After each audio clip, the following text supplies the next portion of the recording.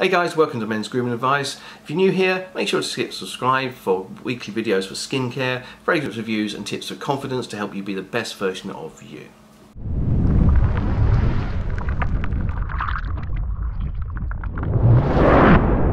My regular viewers will know that I love wet shaving, and even though I'm now sporting some facial hair, I still must keep my neck smooth and the edges clean. The downside to this is that I've always, and I do mean always, suffered from razor burn. Because of this, I'm always looking for the perfect post-shave balm. This is a relatively new product in the UK. It's the Mr. Cool Aftershave Balm from the Raw Naturals, which is a product line from Recipe for Men. Now, full confession here, I've only ever tried one product from Recipe for Men, which was a daytime moisturiser with SPF. It was one of the first products I actually reviewed on this channel, and I totally trashed it. Easily one of the worst moisturisers I've ever tried, and not particularly cheap at £25. So I've not been in a hurry to try another of their products. But I had a request from a subscriber to look at their latest addition to the UK skincare market, and as this shave balm is reasonably priced at £10, I decided to give it a try.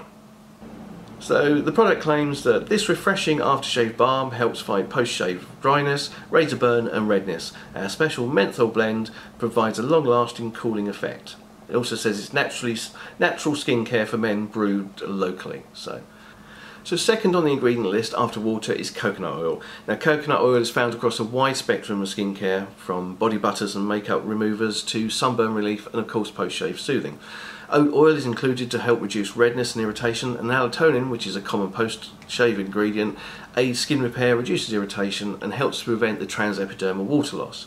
The description talks about their special menthol blend that provides a lasting cooling effect. This blend is Menthyl Ethylamido Oxalate, which is a synthetic menthol derivative and gives a distinct cooling effect on the skin, which tends to last around about 10 to 30 minutes. In use, it's more watery than a lot of aftershave balms, which I take as a good thing as it absorbs quickly into the skin. Application is easy, with a small amount worked between the palms of your hands and then smoothed across the face and neck. It takes almost no effort to work the remainder into the skin, and you are immediately met with the cooling effect I just mentioned. I did find the scent slightly overpowering on use, but that faded quickly, and that was generally just when it's right underneath my nose. The skin's less smooth and hydrated with just a slight tingle, and you should of course follow this with the use of moisturiser and sun protection.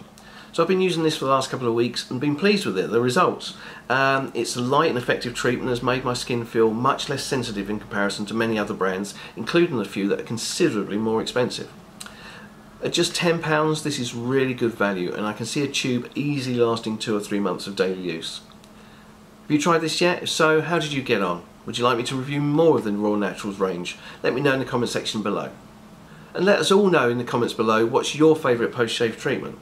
So I hope you enjoyed the video. If you did, don't forget to give it a like, subscribe if you haven't already done so, and come follow me over on Instagram. I've been Bear Clark, you've been amazing, and I'll see you again real soon.